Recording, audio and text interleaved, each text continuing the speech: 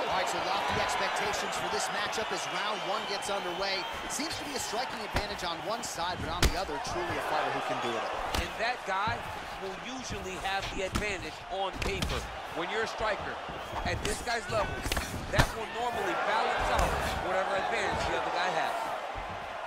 Well, he has stayed busy and he has stayed accurate. Nice combination. Very accurate, a lot of activity, and the hands look phenomenal tonight. Well, perhaps a sign of things to come as he lands a kick there. Nice kick landed by this gentleman.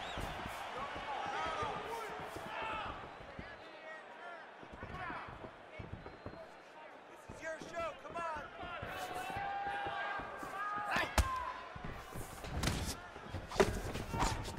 Big, powerful punch lands. Now we get back to range. That was a thudding leg kick. Oh, is that a big knee to the body? We'll see if he can follow up. Oh! Well, the strike lands there, so he did hit the desired target, but it almost looked like slow motion to me.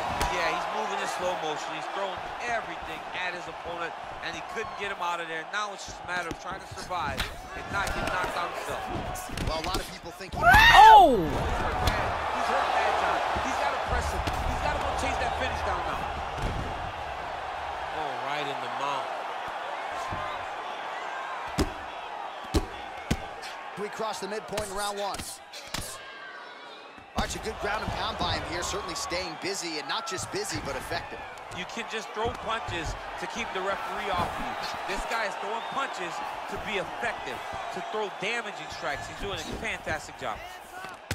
That's a big strike right there.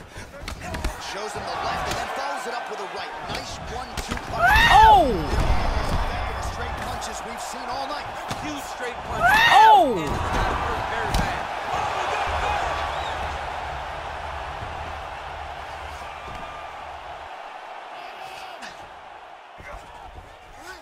Now he'll try to start attacking a rear naked choke from the top position. He is doing a really good job of relaxing, not panicking because he's getting choked. Oh, we might have got him with a choke. There is the tap. So he submits courtesy of the rear naked choke. That guy's got a squeeze on him. He does a great job securing the position, getting under the neck, and then hiding his hands in order to get the finish. Fantastic performance by this fighter. It's over. It's over.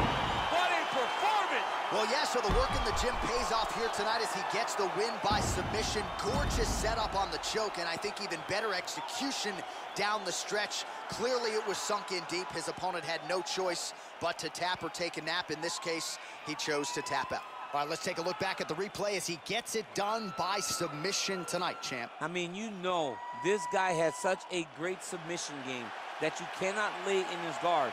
He's so skilled, he's so tricky, and he's so good at weaving a web that gets you lost in it that he made him pay for it tonight and got the submission victory. Ladies and gentlemen, referee Dan Mergliata has called a stop to this contest at 3 minutes, 36 seconds in the very first round. Declaring the winner by tap out, Jake the Count Kick Kid Matthews! All right, so what a performance by this young man here tonight as he gets the win.